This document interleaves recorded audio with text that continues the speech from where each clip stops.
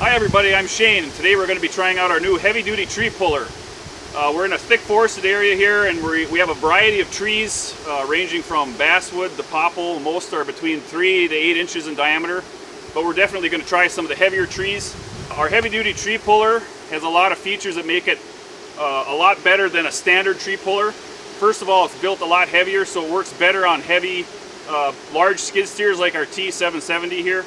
The main features of the jaws are that they're made out of 1-inch thick T1 steel, and they're backed up with reinforcing plates made out of 1/2-inch A36 and 1/2-inch gussets made out of T1 that run the full length of the jaw. So it's incredibly stiff all the way to the point.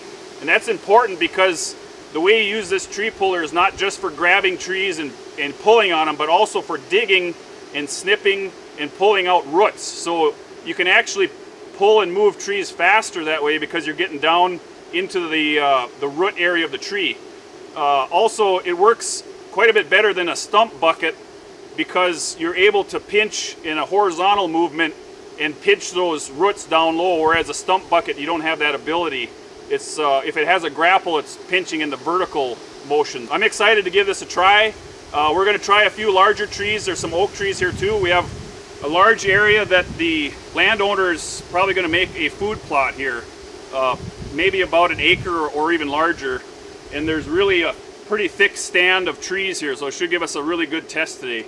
Another feature of this frame is that it has the cylinder hidden back behind the jaws. So we have one single large cylinder. What that allows you to do is keep it protected from any of the action that's going on out here. Some other tree pullers have cylinders they're on the side, but we have a lot more mechanical advantage by hiding the cylinder back behind the jaws. These jaws are over 3 feet long from pivot to tip, and from the mounting plate forward it's almost 54 inches of total reach, so you can really dig deep under the trees to grab those roots. Everything is built really heavy and strong. Obviously, when you have these large skid steers like this, they have to have a really strong structure to withstand all the lifting loads. So other than that, I think we'll just start plugging away here and see what happens.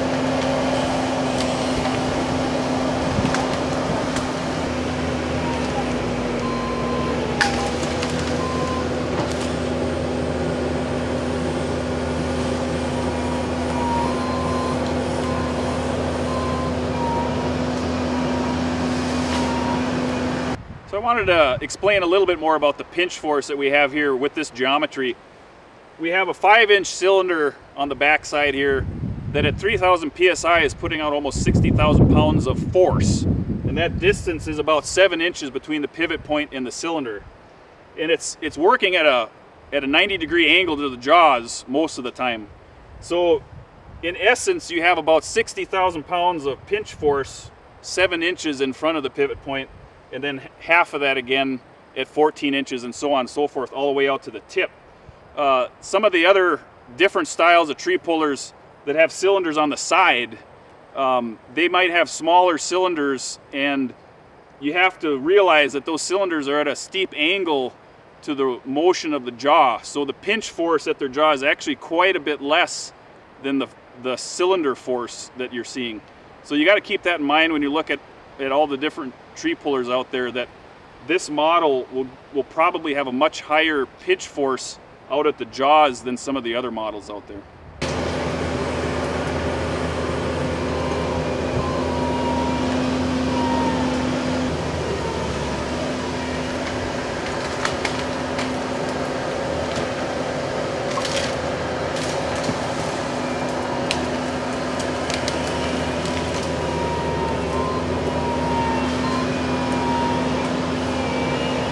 Okay, so we've got a good foothold here.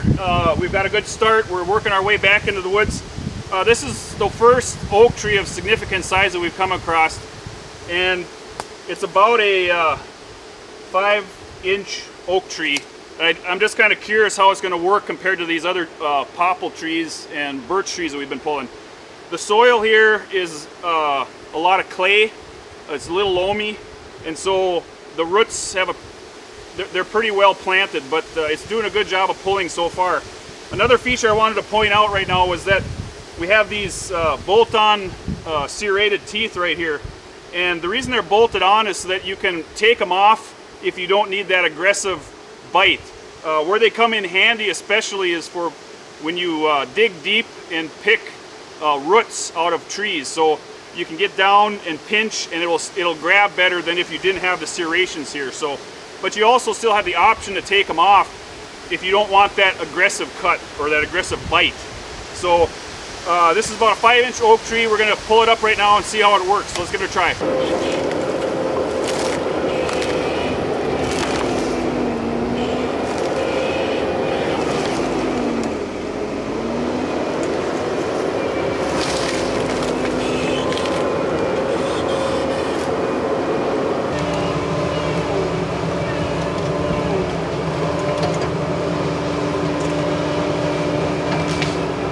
Okay, so I want to discuss a little bit about what happened with that last tree. So it was very well planted in this soil. This soil has got a lot of clay in it. It's pretty dense. It's also, it's not terribly wet, but it's very dense and the trees are really well rooted in it. But what I didn't see before was when I was trying to spear under this tree was a big rock right here. So that kind of prevented me from getting into the tree as well as I thought. And when I clamped the tree up higher, I clamped it a little bit too hard and I broke the tree off. So that's not the best way, obviously, to get the tree out, but I was able to come back then and dig the root out underneath it. And so you can still salvage that. I'm gonna dig at this rock too and see if I can just get underneath it and pinch it and then move it. So just to see what it'll do. Something else I wanted to mention was when you come up to pinch the trees, you don't have to give it full force. There's so much gripping power with these sharp serrated edges on here that you really just have to come in about halfway and you have plenty of gripping force there to pull with. So you don't necessarily have to clamp it with maximum force. So let's give this rock a try and see what happens.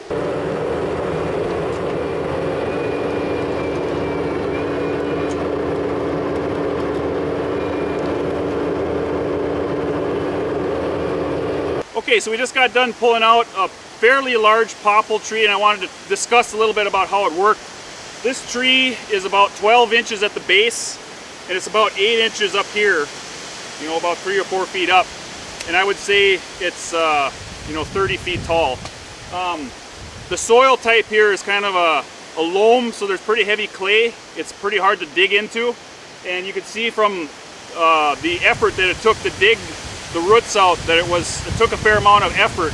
It was also hard to get this tree pulled out because it was right next to another tree, so there was limited access to the base of the tree. But I wanted to discuss a little bit about the different ways that you can pull trees out of the ground. So for smaller trees, a lot of the time, and depending on the soil type, you can just come up and grab the tree down low and pull it right out. Other times, if the tree is really well rooted, you might have to grab it higher up on the tree and do some pushing and pulling and then get it out of the ground. But for the largest trees, you'll have to do some subsoil digging. So you'll have to spear the jaws down into the ground, grab some of the larger roots like we did with this tree, and then it's pretty easy to tip it over one way or the other. And so those are kind of the 3 basic ways that you can use this tool to grab trees. Another thing I want to discuss is that depending on what part of the jaw you use to pinch the tree, you'll either have a high pinching force or a low pinching force. So there might be smaller trees where you don't want to grab it too far up the jaw because you might just pinch it right off and shear the tree almost. You don't want that to happen. You want to just pinch it. So if you want a lower pinching force, you can grab it further out in the jaw, and that might help you with some of the smaller trees.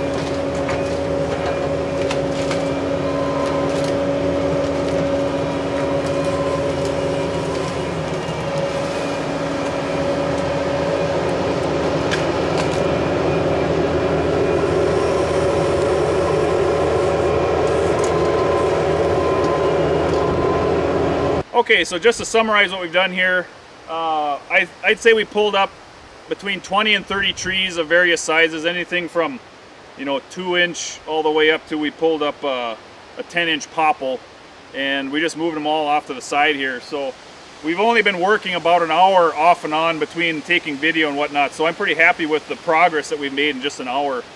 I think the property owner is probably going to do half an acre to an acre here of clearing eventually, but really happy with the conditions being as tough as they are. It did pull really well. What we're going to try now is go to an area that has sandier soil and has some pine trees, and we'll see the differences. Will contrast between the loamy clay soil and the sandy soil, and also the difference in trees. So we're going to go there next, so let's try that out.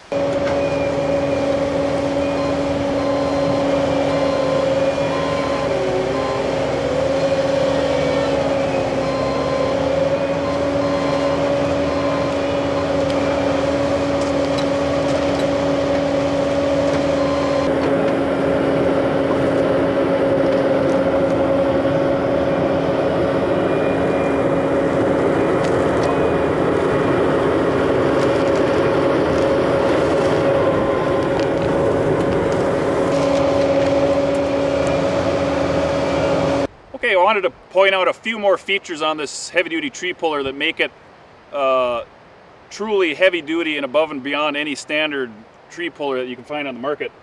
First of all, we're using 2-inch pins that run the full length top to bottom, and they're greasable.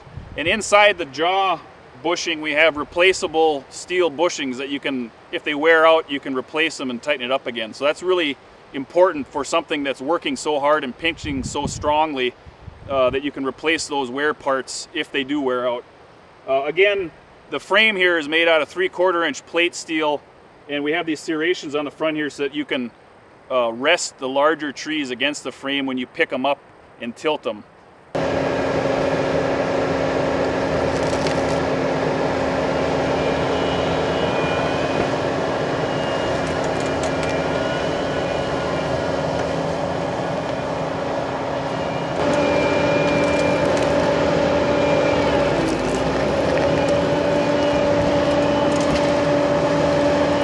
Okay, to wrap up here, I just wanted to show you one of the stumps we pulled out.